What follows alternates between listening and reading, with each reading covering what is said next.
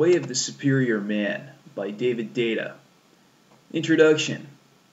This book is a guide for a specific kind of newly evolving man. This man is unabashedly masculine. He is purposeful, confident, and directed, living his chosen way of life with deep integrity and humor.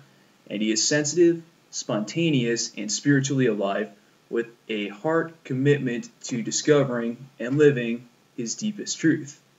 This kind of man is totally turned on by the feminine. He loves to take his woman sexually, to ravish her, but not in some old-style macho fashion. Rather, he wants to ravish her with so much love, she is vanished. They both vanish, in the fullness of loving itself. He is dedicated to incarnating love on this earth, even though his work in his sexuality, and he does so as a free man, bound neither by outer convention nor inner cowardice. This newly evolving man is not a scared bully posturing like some King Kong in charge of the universe, nor is he a new age wimp, all spineless, smiley, and starry-eyed. He has embraced both his inner masculine and feminine, and he no longer holds on to either of them. He doesn't need to be right all the time, nor does he need to be always safe, cooperative, and sharing, like an androgynous Mr. Nice Guy. He simply lives from his deepest core, fearlessly giving his gifts, feeling through the fleeting moment into the openness of existence, totally committed to magnifying love. To help illuminate the purpose of the way of the superior man, I will draw on a few principles of sexuality and spiritual growth which are developed in my book, Intimate Communion. Until fairly recently, modern roles for men and women were fixed and separated. Men were supposed to go out and earn money. Women were supposed to stay home and take care of the kids. Men often manipulated their women through physical and financial dominance and threat. Women often manipulated their men through emotional and sexual strokes and jabs. The typical and extreme caricatures of this previous time are the macho jerk and the submissive housewife. If you're reading this book, or listening to this book, you have probably outgrown this first stage of sexual identity, or at least you can smile about it. Next came, and is still coming, a stage in which men and women both sought to balance their inner masculine and feminine energies towards 50-50, becoming more like one another. For instance, in the United States in the 1960s, men began to emphasize their inner feminine. They learned to go with the flow. They let go of their rigid, one-dimensional masculine stance and embraced long hair, colorful clothes, nature, music, and a more carefree and sensual lifestyle, all means of embellishing or magnifying radiance, energy, and the abundant force of life, magnifying the feminine.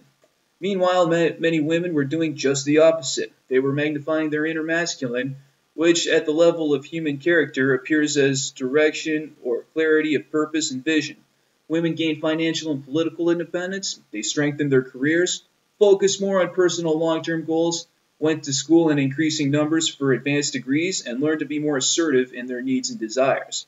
Chances are, if you're listening to this book or reading this book, you are more balanced than your parents were. If you are a woman, you are probably more independent and assertive than your mother was. If you are a man, you are probably more emotionally expressive and open-minded than your father was. Or at least such qualities seem acceptable to you, even if you don't express them yourself. Remember, not that many years ago, a man who got his hair styled or a woman who wore a business suit was often considered suspect. It was a good thing as time progressed for men to embrace their inner feminine and women to embrace their inner masculine. They became less fragmented and more whole in the process. They became less dependent on each other. Men could indeed change diapers, and women were completely capable of emptying mousetraps. Macho men became more loose in feeling. Submissive housewives became more independent and directed. In terms of social roles, men and women became more similar, but this was an improvement for everyone. But this 50-50 stage is only a second and intermediate stage of growth for men and women, not an endpoint. Side effects of this trend towards sexual similarity can be seen as a major cause of today's unhappiness in intimacy.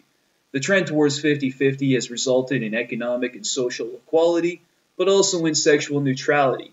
Bank accounts are balancing while passions are fizzling out. Men are less macho while sex and violence continue to increase on television and in the movies. Women are more in control of their economic destiny while they go in increasing numbers to therapists and doctors to cope with stress-related disease. Why is this happening?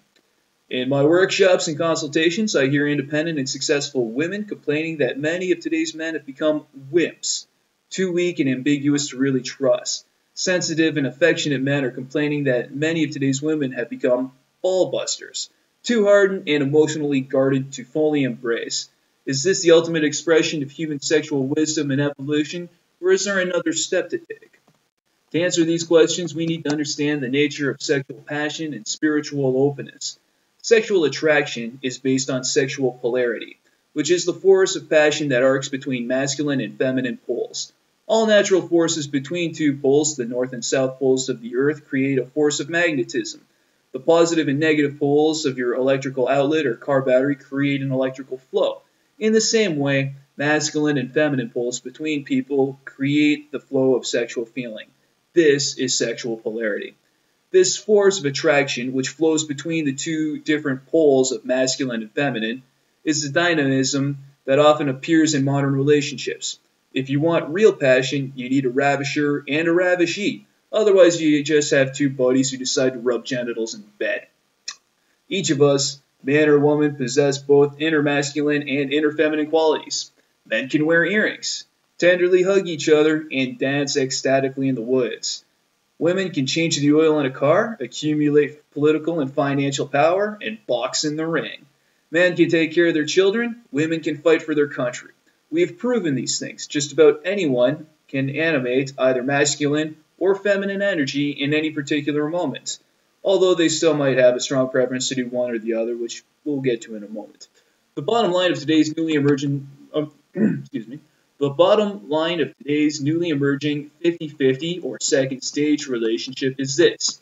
If men and women are clinging to a politically correct sameness, even in moments of intimacy, then sexual attraction disappears. I don't mean just the desire for intercourse, but the juice of the entire relationship begins to dry up. The love may still be strong, the friendship may still be strong, but the sexual polarity fades. Unless in moments of intimacy, one partner is willing to play the masculine pole and one partner is willing to play the feminine, you have to animate the masculine and feminine differences if you want to play in the field of sexual passion. This is true in homosexual as well as heterosexual relationships. Actually, the gay and lesbian community is acutely aware that sexual polarity is independent of gender. But you still need two poles for a passionate play of sexuality to persist in a relationship. Masculine and feminine, top and bottom, butch and femme, whatever you want to call these reciprocal roles of sexual play. It is up to you. You can have a loving friendship between two similars, but you need a more masculine and a more feminine partner in the moments where you want strong sexual polarity. It doesn't matter if both partners are men or both are women. It doesn't matter if in a heterosexual relationship the man plays the feminine pole and the woman plays the masculine pole. It doesn't matter if you change every day who plays the masculine pole and who plays the feminine pole. For sexual polarity, you need an energetic polarity, an attractive difference between masculine and feminine. You don't need this difference for love, but you do need it for ongoing sexual passion. For some people who have what I call a more balanced sexual essence, sexual polarity doesn't really matter. They don't really want much passion and intimacy. They don't want a loving tussle full of sexual inspiration and innuendo. They would rather have a civilized friendship full of love and human sharing without the passionate ups and downs. And for these people, this book will be irrelevant, possibly even offensive. This book is written specifically for people who have a more masculine sexual essence and their lovers who will have a more feminine sexual essence, since you always attract your sexual reciprocal. These people can't help but be attracted into relationships based on difference, for better or for worse. Your sexual essence is your sexual core. If you have a more masculine sexual essence, you would, of course, enjoy staying at home and playing with the kids. But deep down, you are driven by a sense of mission. You may not know your mission, but unless you discover this deep purpose and live it fully, your life will feel empty at its core, even if your intimate relationship and family life are full of love. If you have a more feminine sexual essence, your professional life may be incredibly successful, but your core won't be fulfilled unless love is flowing fully in your family or intimate life. The mission, or the search for freedom, is the priority of the masculine, whereas the search for love is the priority of the feminine. This is why people with masculine This is why people with masculine essences would rather watch a football game or boxing match on TV than a love story. Sports are all about achieving freedoms, such as by breaking free of your opponent's tackle or barrage of punches, and about succeeding at your mission by carrying the ball into the end zone or remaining standing after 10 rounds. For the masculine mission competition and putting it all on the line, indeed facing death, are all forms of ecstasy. Witness the masculine popularity of war stories, dangerous heroism, and sports playoffs. But for the feminine, the search for love touches the core. Whether on soap operas, in love stories, or talking with friends about relationships, the desire for love is what appears in feminine forms of entertainment. The feminine wants to be filled with love, and if the bliss of real love is not forthcoming, chocolate and ice cream or a good romantic drama will do.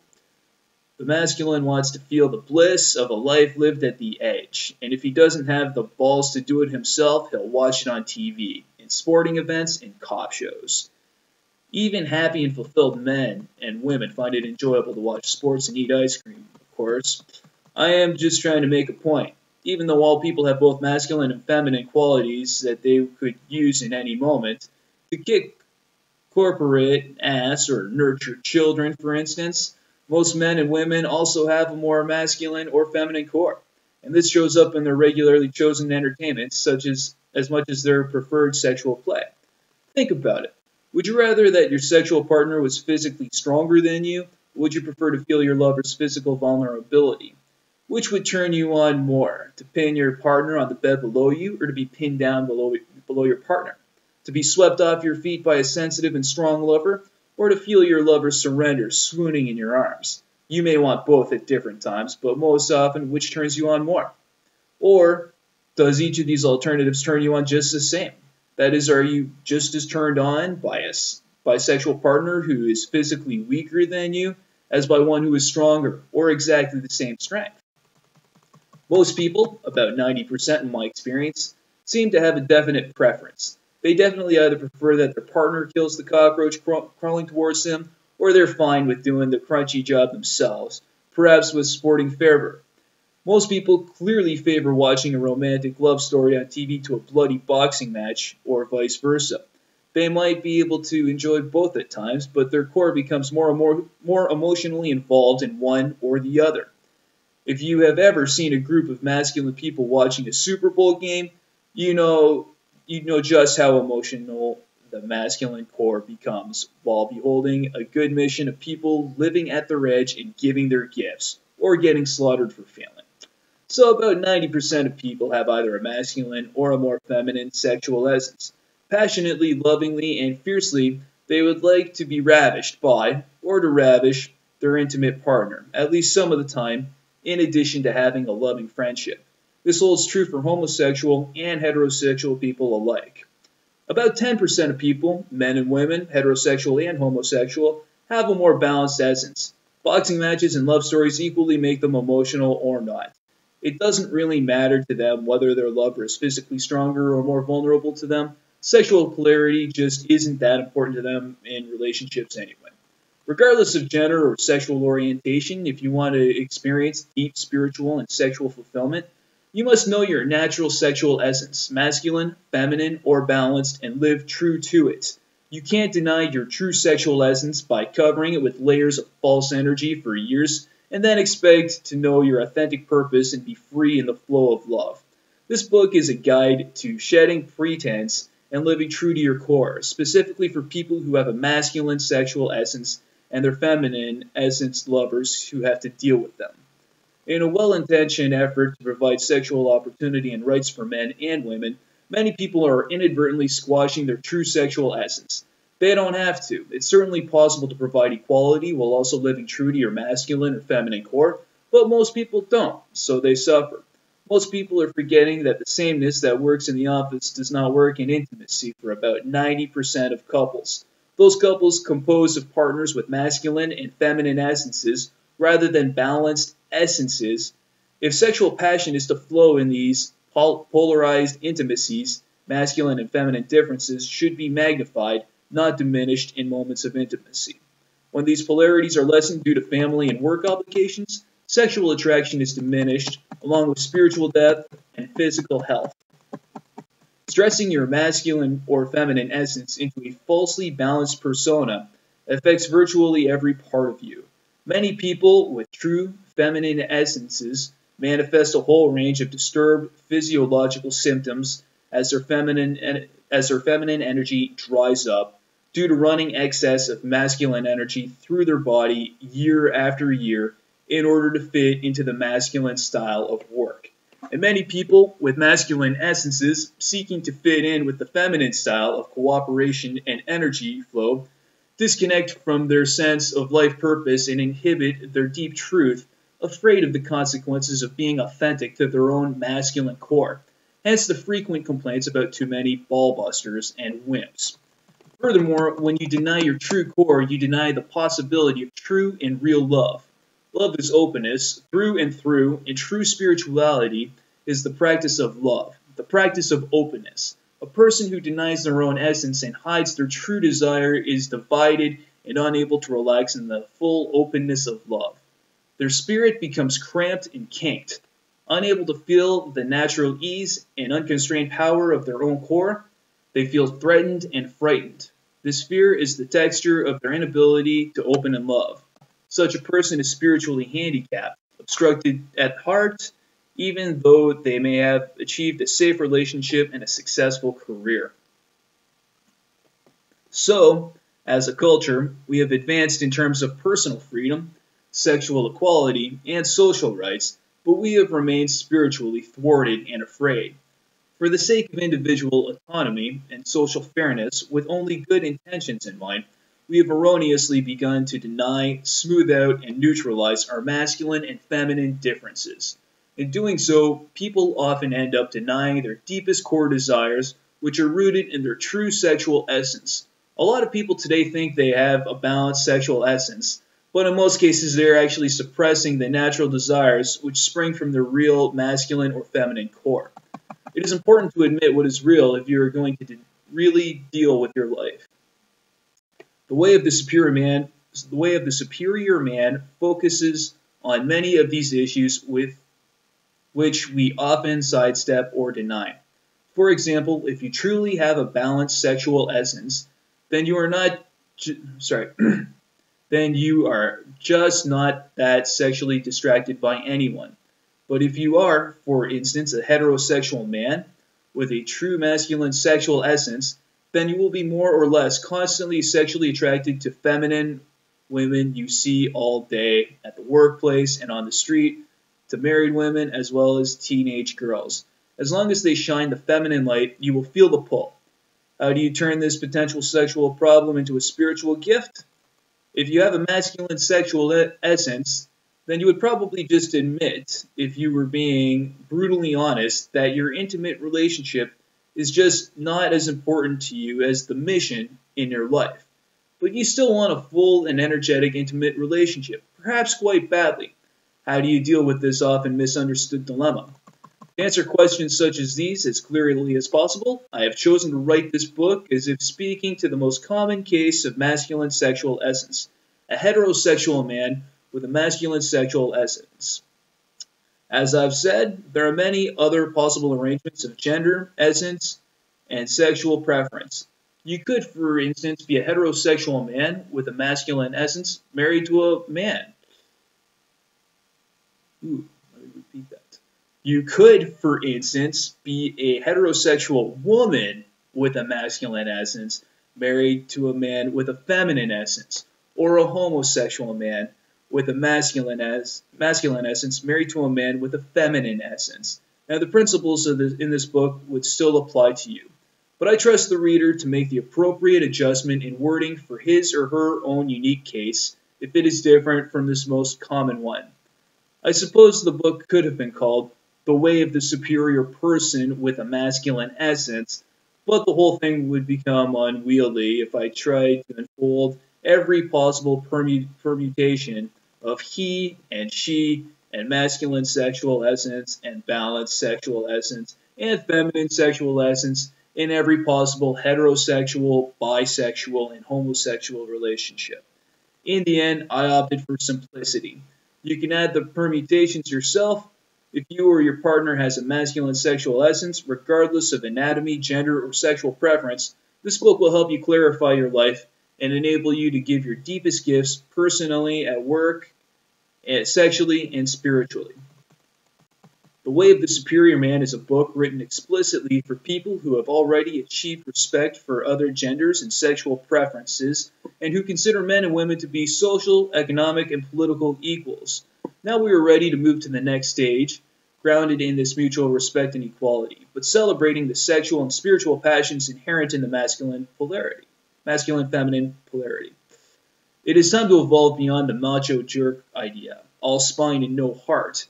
It is also time to evolve beyond the sensitive and caring wimp idea, all heart and no spine. Heart and spine must be united in a single man, and then gone beyond in the fullest expression of love and consciousness possible, which requires a deep relaxation into the infinite openness of this present moment. And this takes a new kind of guts. This is the way of the superior man.